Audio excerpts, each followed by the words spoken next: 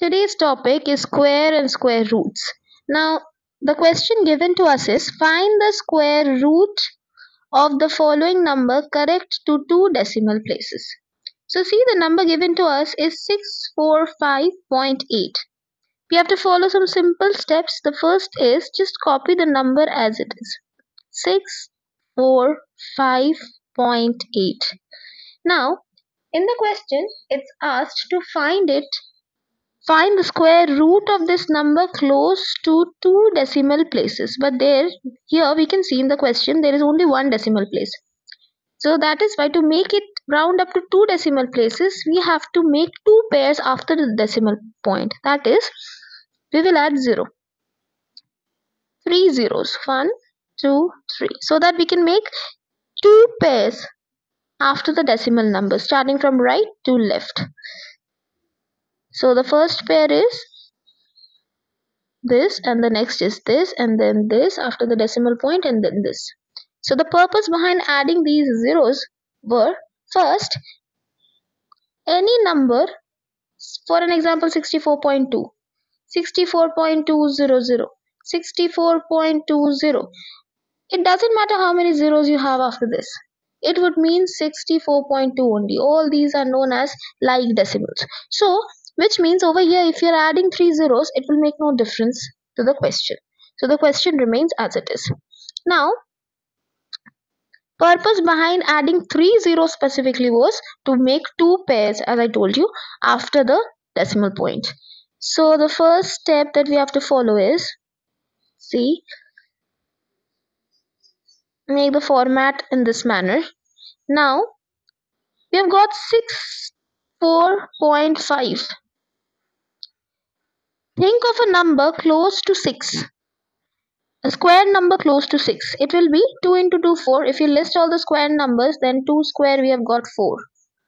And after that 3 square will be 9.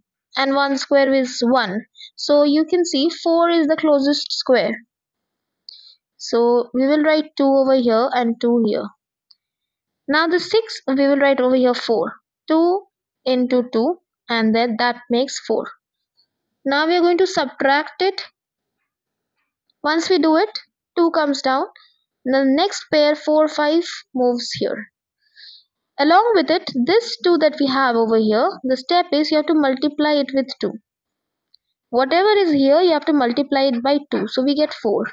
Now think of a number in this position and with which you can multiply the whole thing so that we get a number close to 245. What I mean to say is, for an example 43 into 3, you can see same number will repeat. 44 into 4.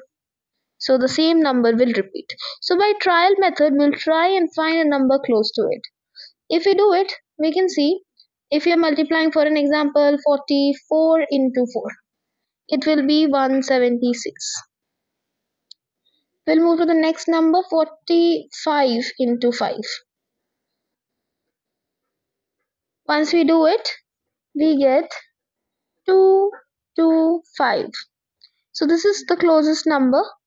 So we are going to use this 5 and this 5. So we are going to write it over here, 5 and the other 5 here. And now this 225 will be written here. To erase all of this to avoid confusion.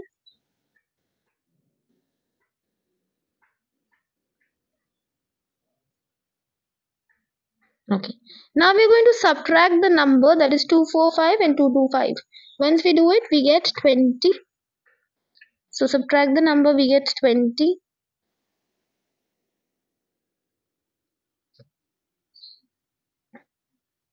Now there is a decimal point after that. This. It will get shifted here. So let's shift the decimal point. It will come here. After this, the next pair, that is 80, will move down.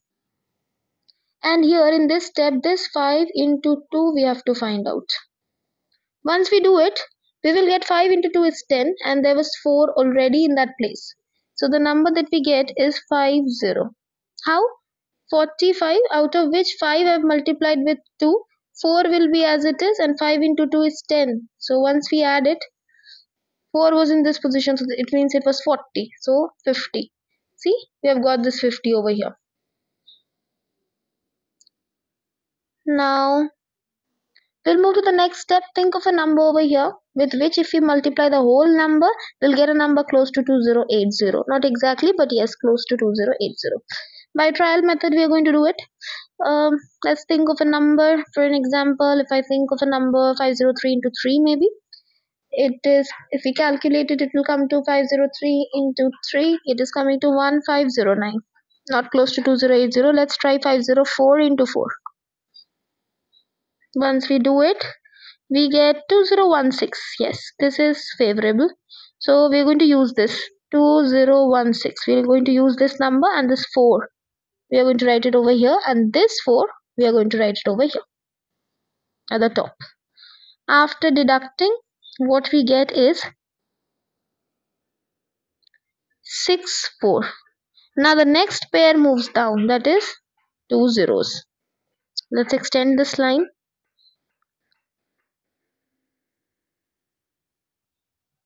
Now see, we have got 6400. Over here, in the next step, 50 will be written as it is, but this 4 will be multiplied by 2 again. So we get 4 into 2, 8. Now think of a number over here with which if we multiply the whole number, then we'll get a number close to 6400. We'll not get the exact number because we are asked to find round up to the 2 decimal places only. So let's think of a number. See, 505008. If we multiply it by 2, 5082 into 2, it is huge, 10,564. So we will take 1. So let's take 1. If we take 1, we get 5081. It's very commonsensical because 6400 was given. So we'll write the other one over here at the top. Once we do it, we are going to subtract and find out the remainder. It will remain as it is because we are asked to find only round up to the nearest decimal and not the exact figure. So this is what the answer will be. We can write it down as the square root of 645.8 is equal to 25.41. Now we're going to move to the next one, that is the next question. See, we have got 2, only 2. Now the same step will be followed here as well. We will write 2, but with 2 we have to have 2 means 2.0 or as many zeros we want to put. So that is why we're going to write it over here like 2 point and then use pair of 2 because we are asked to find close to 2 decimal places. Like the usual format. Now think of a number whose square is close to 2. That will be obviously 1. So 1 into 1 becomes 1. Subtract it. We get 1. The decimal point will be shifted here. So we get 1 point over here, decimal point. Now this is to be multiplied by 2. So we get 2 over here. Think of a number here and the other pair of 2 zeros will move down. Now think of a number that will be close to 100. It can be 23 into 3, trial and error method. 23 into 3 is 69. So think of a greater number. Let's try 24.4. It is 96, close to 100. So we can try out with 4 then. So we're going to write 4 here and also at this position 24 into 4, and here we get 96. Subtract it.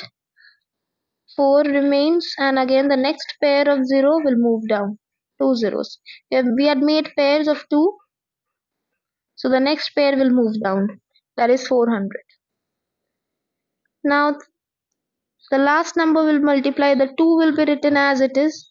So we will write 2 here. This 4 will be multiplied by 2. So we'll write 8 over here. Think of a number with which if we multiply the whole number, then we are going to get a number close to 400. So let's try it. 282 into 2. It will not be possible. 282 will be very close to 300. So anything multiplied by 300 can't be 400. So we will not have to really multiply it. Commonsensically, we can apply 1 here. So we get 281. Once we subtract, we get 119. And the other one we are going to write over here. One here and another here because it is 281 into 1.